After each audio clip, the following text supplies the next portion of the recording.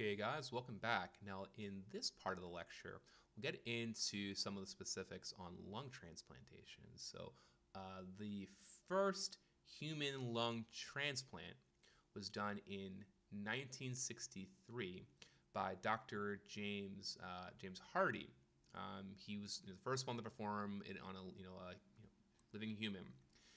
Before this, Dr. Hardy and his team performed approximately 400 transplant experiments on dogs. So a little bit of insight. Transplantation, medicine and physiology and research. Typically, we practice this in animal models first. So it'll be done maybe in mice, then dogs, maybe pigs, and then maybe monkeys or some sort of chimps, and then maybe humans. So it's usually done again, a lot of different animals first, multiple times before we even attempt at doing this in a human. So the patient was a 50-year-old man who had lung cancer, obstructing the airways, all kinds of problems. He was actually a prisoner, which people have sometimes take exception to that, but it was a breakthrough in medical science. Unfortunately, the patient only lived 18 days as well. It was due to kidney failure.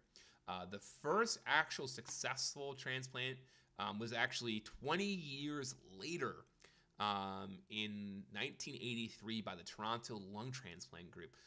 And the patient, I think, had lived at that time for about at least 3 years afterwards. So again, the first one was in 1963, so similar to heart transplants. Like, it started in the 60s. People came up with these ideas, but it didn't really start taking on because until the 80s, due to the lack, we didn't have these cyclosporin immunosuppressants. Like, that was just a big limiting factor.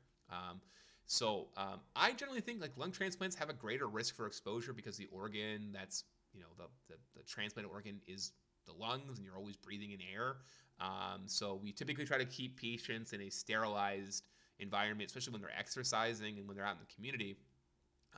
Heart, right? Like, you're not, whatever you breathe in is not going directly to your heart. Whatever you're breathing in is going directly to your lungs. So, just something to consider there. About 2,500 lung transplants were done in the United States. In 2017, 2,478 were done. So we're doing a little bit more every year, and we'll go over about some of the trends that we see in terms of the type of procedures that are done. So if we look at total number of transplants, and this is again international data, so the trends are increasing, right? We're seeing more and more of these done. Again, this has to do with the advancements in technology. Again, cyclosporin, calcineurin-based, this calcineurin-based immunosuppressants didn't really come on the scene until the 80s. And now that they're there, patients are living longer. Like I mentioned, the first one was done in 1963. The guy only lived for 18 days, and the really first successful one was in 1983, and the guy lived for about 3 years. I think at that time they had interviewed him. I'm not sure how long he lived overall. But we're seeing more and more of these. And the unique thing about lungs is that we can potentially give some patients a single lung. So typically this was reserved for patients with an restrictive type disorder, like an interstitial lung disease like IPF or sarcoidosis, where we can give them a single lung. COPD, we often do a bilateral lung transplant because of some of the pressure changes that can occur. So the advantages of a lung transplant, like, we can potentially save 2 patients if the lungs are the right size, if they're the right match. 2 patients with from one donor. So it's can be quite a benefit to those patients. So again, just looking at the increases in over time. And again, also due to the fact that we have better trained, we have more trained clinicians, more transplant centers available, because more people know how to do this stuff and manage these cases. And if we look at retransplants by year and location, the trends have gone up a bit. We see higher overall numbers in the United States. Again, the percentage, hovers around 4 to 5% of all procedures. And again, some of that has to do with the fact that overall numbers are also increasing. So while we've seen almost a doubling in the number of retransplants internationally from 60 to about 160, 140, the overall number of transplants has also increased. Again, if we look at over time as well. Now, looking at the number of people who get retransplanted within a time frame, so looking at the first 1 to 3 years and the 5 to 10 years, where we see the larger percentage of retransplant. So really, after the first year is when we're going to see the bulk of them done. Again, the concern, and I've actually seen this clinically, where a patient, the organ just didn't take. And we tried a lot of different options, and we tried maybe looking at retransplanting him because just the organ wouldn't take, and we needed to get a new lung in there. So these are some of the conditions. So the leading causes, again, looking at COPD, and then different types of pulmonary fibrosis, and then other different types, cystic fibrosis, bilateral transplants, right, a larger percentage of them, and total transplantation, again, COPD being our leading one.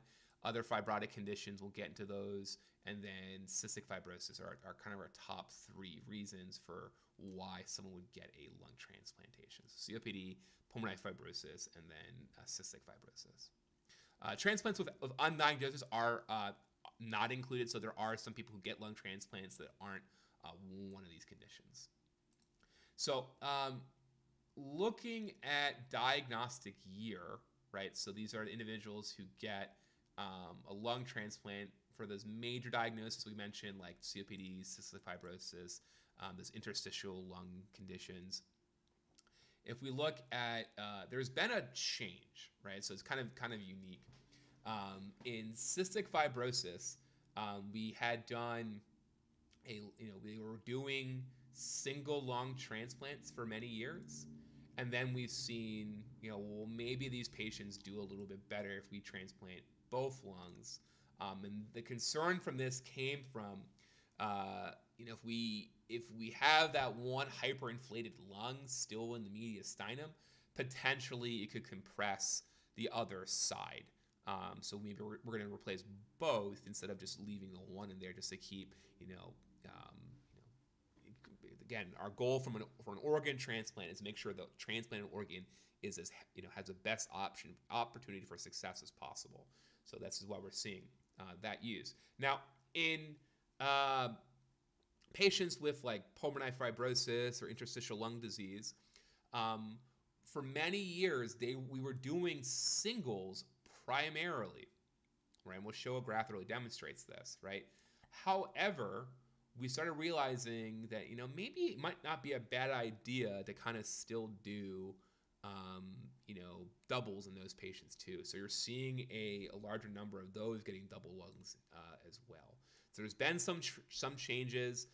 Generally for COPD, it's gonna be a bilateral transplantation. Alpha antitrypsin 1, which can cause a type of COPD, it's almost always a double lung transplant. In pulmonary fibrosis, you may still see a significant number getting a single lung, because you're not going to change, that lung is not hyperinflating, it's actually kind of getting smaller if you're not concerned about that one getting compressed. Cystic fibrosis, it's almost always going to be a double lung transplant. Very rarely do they get a single lung. And it's looking again at the percentage. Again, there's been a change, right? COPD, we moved from single lung to almost everyone, or the majority now are getting double lung transplants. Whereas with IIP, we still there's still a large percentage, right, that get single lungs, but we're seeing more and more of them getting bilateral as well. Now, if we look at the distribution of ages, again, younger populations, we're thinking probably more cystic fibrosis, and then older, right, there are COPD, IPF causes. So that's our data there. And then indications, right? So emphysema 1 or alpha-1 antitrypsin deficiency, cystic fibrosis, pulmonary fibrosis, pulmonary hypertension. Again, if we think the pulmonary hypertension is related to hypoxemia or hypoxia, right? And we talked about the changes that happen in the vasculature when we have low oxygen or high carbon dioxide. So we think, hey, maybe we correct that, we could improve the pulmonary vasculature. A retransplant, we talked about, it's like 5%-ish of cases.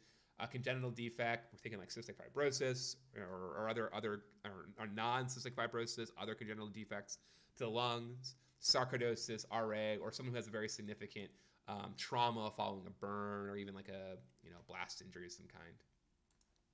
And then looking again the trends over time, again these different percentage breakdowns of who's getting a lung transplant. COPD stayed stable around 30%. We see a higher percentage now looking at those pulmonary fibrotic conditions. And again, looking at the trends over time in terms of number of transplants. Again, this is global data, so it's not exactly the same as USA, but it's just good understanding of how things are kind of working at overall trends and absolute numbers. So the absolute numbers of COPD have increased, but these IIPs, right, are a little bit different. We're seeing more and more of these being done. So the IIPs are these pulmonary fibrotic kind of conditions. So contraindications to a lung transplant, uncontrolled infection or tuberculosis, so TB, like obviously not going to put a fresh, healthy lung in someone with TB. Uncontrolled coronary artery disease, active malignancy, significant dysfunction of other organs, chest wall deformities. Again, like we want to, make sure that someone is able to, they're going to survive with good outcomes. As well as we don't want someone who's super obese, like it's the same concerns as heart transplant. Like if someone's obese, those lungs, they're going to have problems with those lungs, right? Just so we know what obesity does to the lungs. So, so we don't want patients to be super underweight, but we don't want them to be, more than a BMI of about 35. And we also, in some facilities, consider like the inability to participate in a rehab program, sometimes even prior. So that's institutionally dependent. Like we want people to be engaging typically in a pre-transplant rehab, but most assuredly in a post-transplant rehabilitation program. We'll get into that a little bit later too. But again, every institution is a little bit different. And then guidelines, clinically and physiologically severe disease, ineffective medical therapy, limited life expectancy due to lung disease. Again, are they going to survive that year, right? Do they need to get something replaced? And we want their nutritional status. Again, we don't want them super underweight, right? If their BMI is really low, like they're probably not going to survive the transplant, getting that Bodie index, right? And if they're, super obese, right, super overweight, that's a concern too, because then what happens with obesity and how that affects the lungs. And then, just like we had mentioned, do they have adequate, psychosocial resources and support, right? Because you need to make sure these patients know what they need to be doing after they have this organ transplanted, or it's going to be a big problem. So looking at how we decide how a patient gets a lung, so like I mentioned, it's a little bit different. We use a lung allocation score, which factors in general, the wait list urgency, like how urgent the case is this, how long, what's their likelihood of surviving, and what's their likelihood of surviving after transplant, right? Like what's their likelihood of surviving? If we give them this lung, are they going to actually make it a year, right? So we looked at expected days lived without a transplant and expected days lived following the first year post-transplant. We want to make sure that the patients, we're giving the organ the best opportunity for success, because there's plenty of people who aren't getting this organ.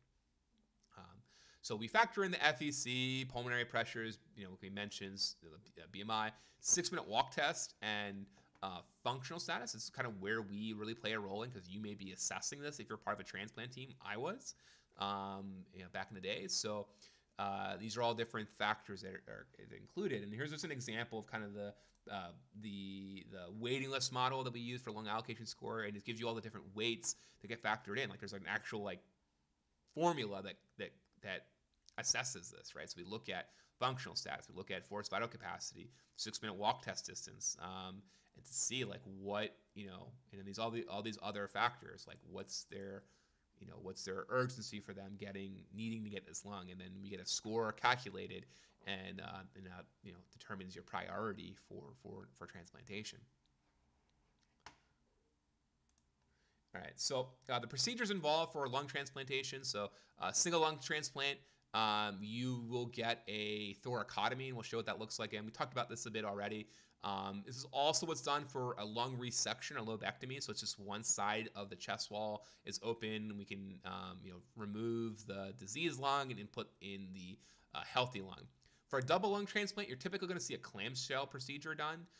So they will open up both sides of the rib cage, reflected up, open, makes it look like a clamshell. And we'll show you what that looks like in a bit. This is an example again of the how we keep the lung perfused and alive. Again, remembering you only got like 4 to 6 hours to keep a lung alive after it's been harvested.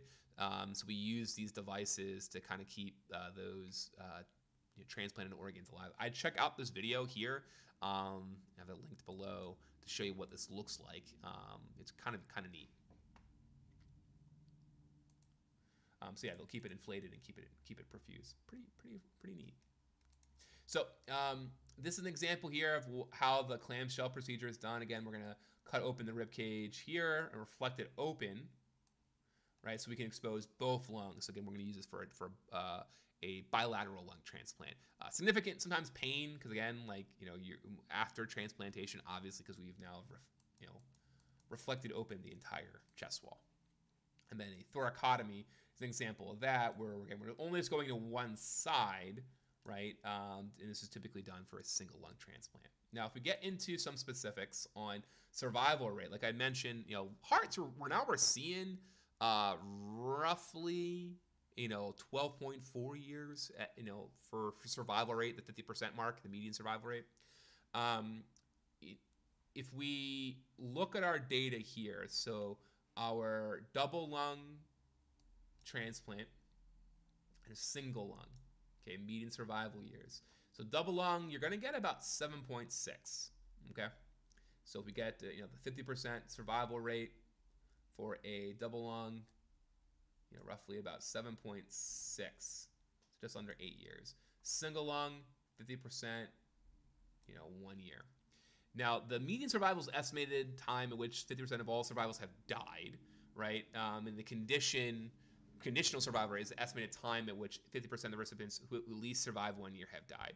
So because the decline in survival is greatest during the first year following transplantation, the conditional survival provides a more realistic expectation of survival time for patients who survive the early post-transplant period. So the conditional survival rate, this excludes people who die within the first year, right? So again, because we're there's a lot of reasons why that can happen in the first year, but we want to see if people get beyond that year mark, which is where where most of the concerns happen, what's their prognosis? So if we exclude people who die in the first year, the conditional median survival rate's 10 years, and then for a single lung, 6.5 years. So median is overall, this is everyone, including those who die in their first year. Conditional is those who survive the first year, right? What's the survival of those who make it, at least a year.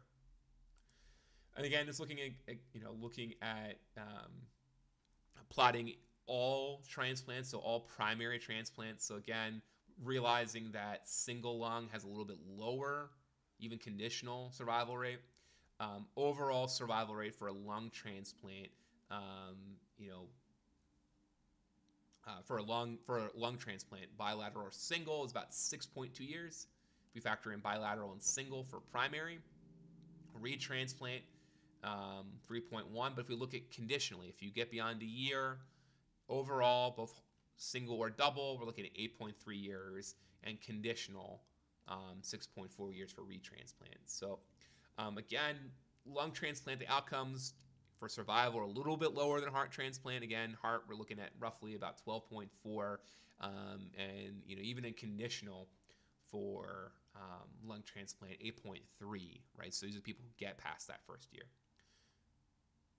And then we look at survival rates have gotten better, right? Like we mentioned, just our medications get better every single generation. So where we were at 50% in 1990, 1998 at 4.3, conditional 7.1, looking at our data now from 2009, 2016, we're at 6.5 years, right? And then our conditional is probably going to be even higher. It hasn't been calculated yet.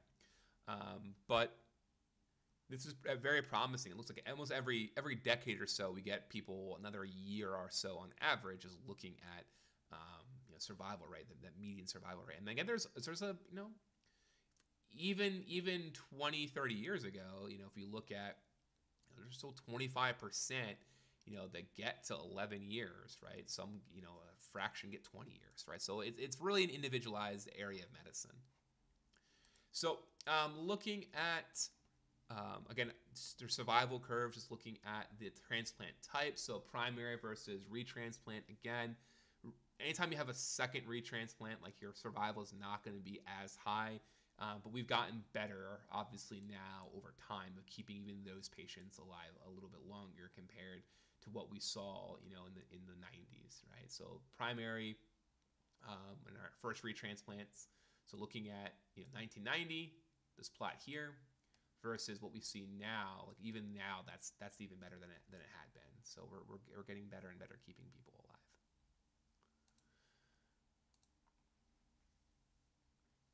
And again, this is looking at conditional retransplants. It's the same kind of concept.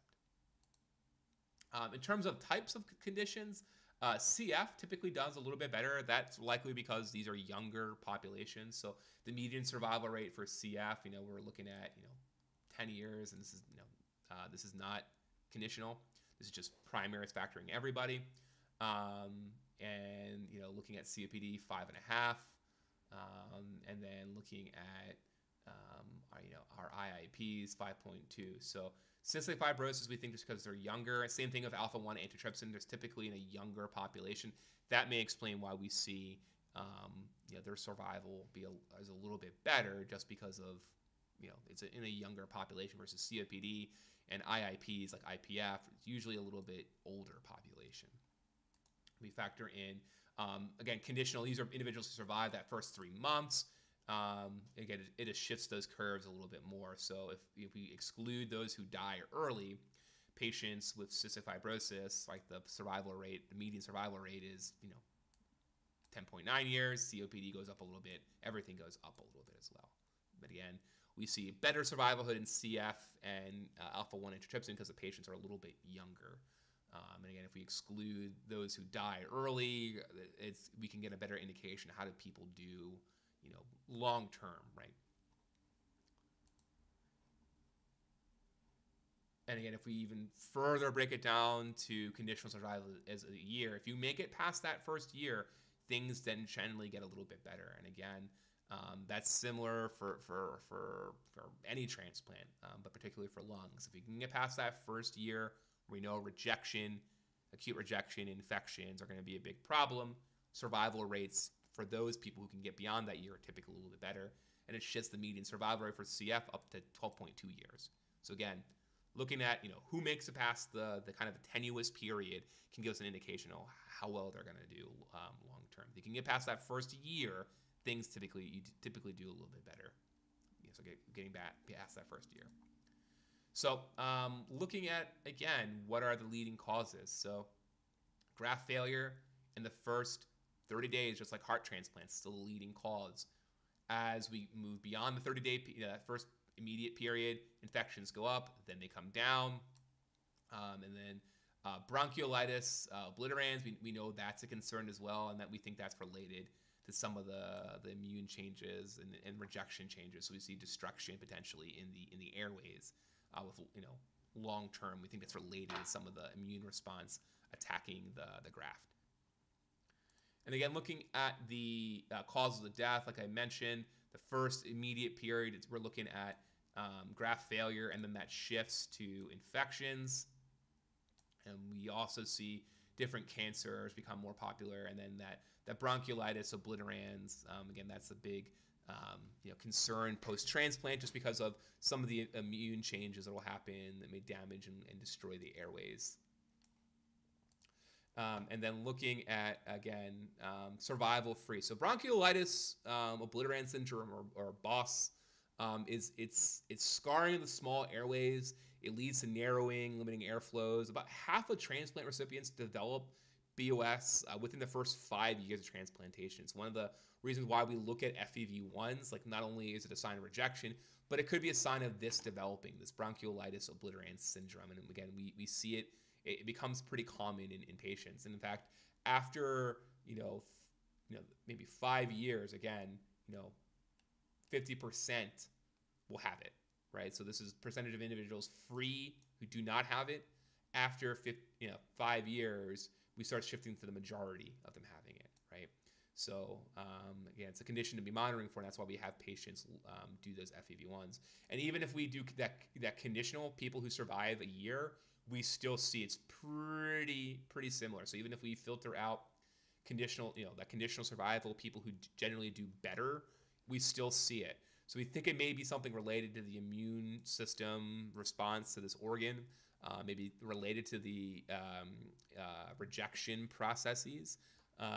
But again, still at 5 years, even if we factor out or factor or remove or exclude or control for those who just don't do very well in that first year, we still see the similar trends at that 5 year mark. But 50% have it. And then looking at malignancy, like I mentioned, lymphomas are kind of our leading one, for the types of cancers we see.